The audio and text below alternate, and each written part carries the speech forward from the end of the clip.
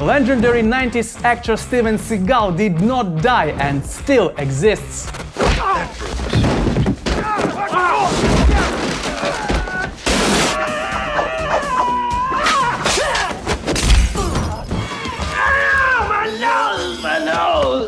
Steven Seagal was an actor. Action hero movies you usually turn to when Stallone and Schwarzenegger are on vacation. You know, that feeling when you want a milkshake but have only separately milk, sugar and tremor in your hands? Yeah, that's how Steven Seagal emerges.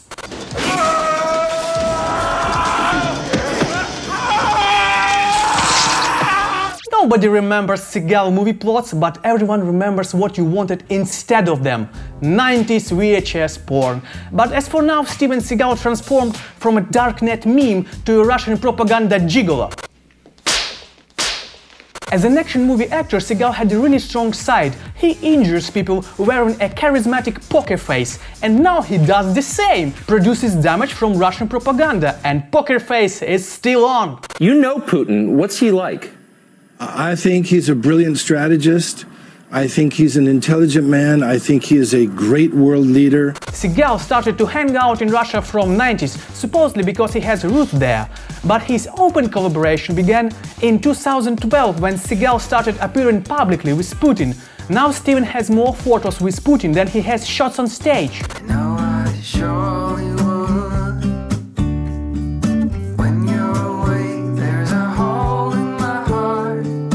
Putin and Seagal have much in common: age, martial arts, masculinity image and suspicion of rape. Seagal even ran from an interview when he was asked about rape accusations. You've been very much caught up in all the allegations of sexual harassment. You had a rape allegation against you, and I wonder how you deal with all that.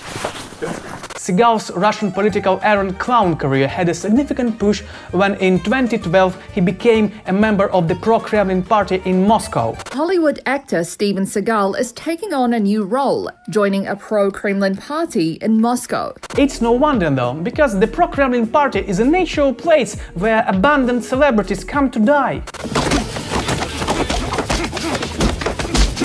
Anyway, Russia was so delusional about Seagal's capacity to influence the USA that in 2013, at the time, Vice Premier Dmitry Rogozin thought that degraded 90s action movies Aikido sexual offender could lobby the USA into buying Russian weapons. Vice Premier Minister Rogozin asked Seagal to lobby Russian firearms. One wonders how Russians would brief Seagal on that matter, like, you know, Steve, go to those fancy parties, blend in, small talk. How's the weather today? Hey, nice suit. Know what? A truck full of Russian AK-47 will perfectly match your tie. Wanna have a look? It's parked outside.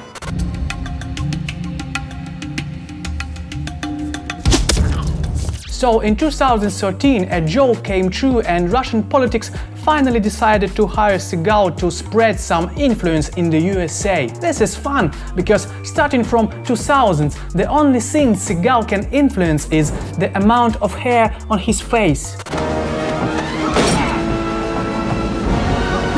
But this idea of using Seagal like a Russian asset went so far that Putin even suggested Obama to make Steven honorary consul of Russia in Arizona and California. Americans reacted as if they had to hire a psycho with a shotgun as an orphanage guard. That all made Seagal the ideal poster child for friendship between their nations, Putin told Obama, according to the US officials.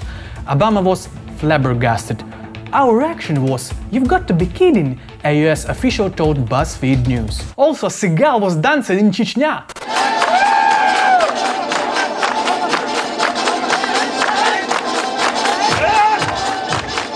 Chechnya is a Russian district famous for its oil and gas, and 2 wars Russia started against Chechen people. Of course, not because of that oil and gas. Also, Chechnya is famous for being fully occupied by Russia, and in recent years, Chechnya is also famous for the secret abductions, imprisonment, torture, and extrajudicial killing of perceived gay men by the local authorities. And I'm gonna cut your fucking head off!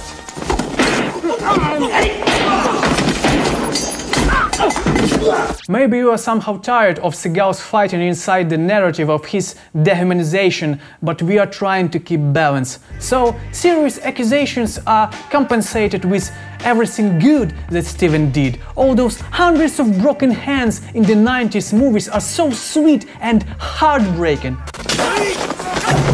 Starting from 2014, Steven Seagal began to slowly turn from B-movie protagonist to B-reality villain. In 2014, he said that Putin is his brother, friend, and also one of the best leaders in the world, and that's why Russian 2014's invasion in Ukraine is legit. The actor expressed his support for the annexation of Crimea to Russia, considering it very reasonable, and in the same year he gave a concert in the region. Since then, Ukraine designated him an undesirable character. Visiting occupied Crimea, he did a gig with Putin bikers gang and showed his mass murder image.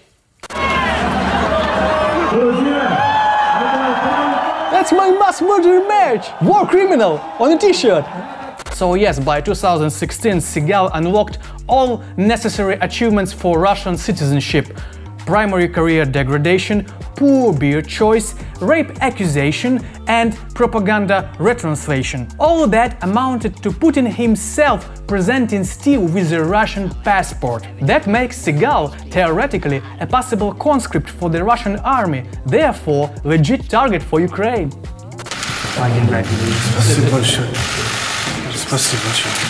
In 2018, Seagal finally did get the employment that involves the USA. He became a special cultural representative between Russia and USA. USA's reaction was usual laughter. Russia announced that actor Steven Seagal has been named a special cultural representative between Russia and the United States.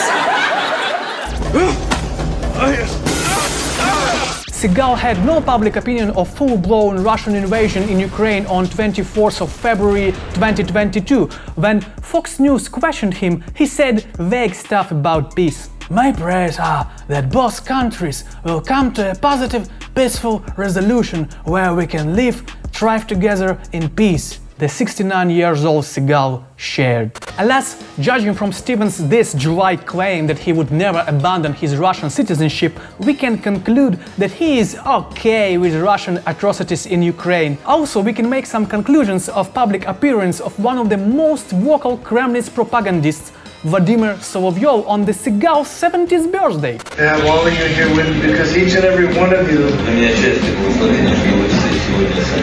are my family and you're my friends.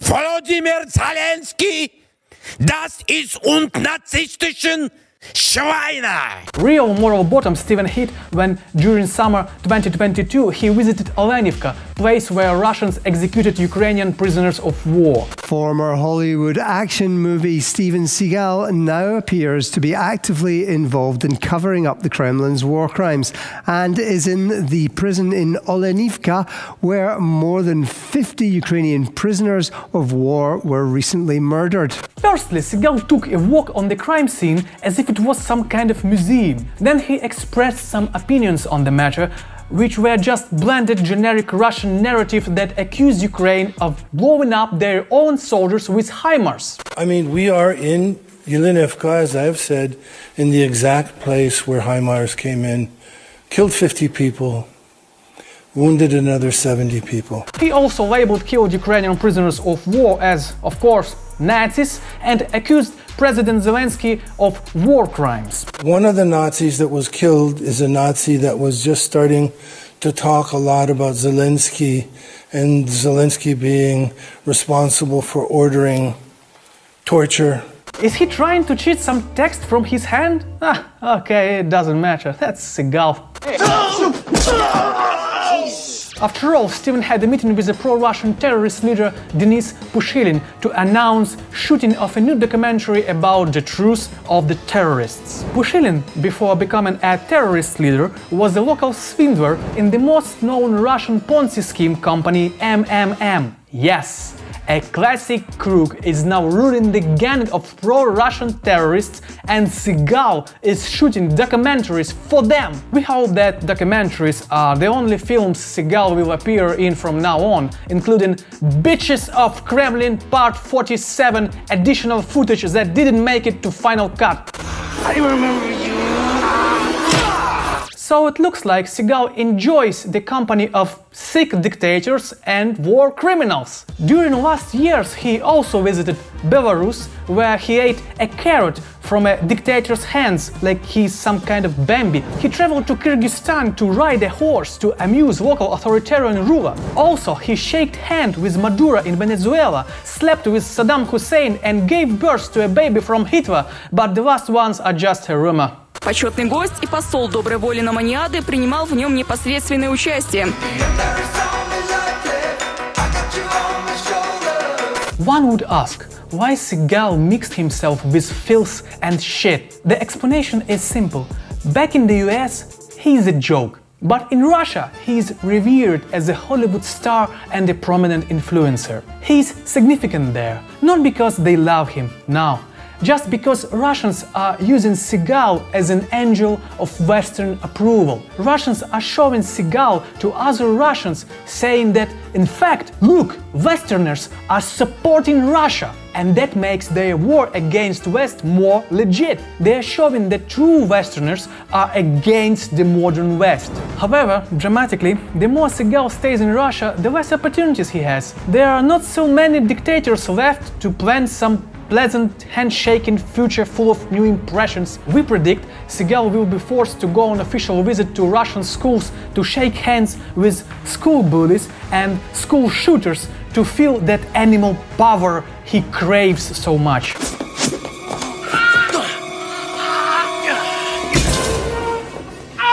If it was interesting to you and made you smile or feel a little sad, then this is the perfect moment to subscribe to our YouTube channel or throw some dollars to our Patreon account. We will be very grateful.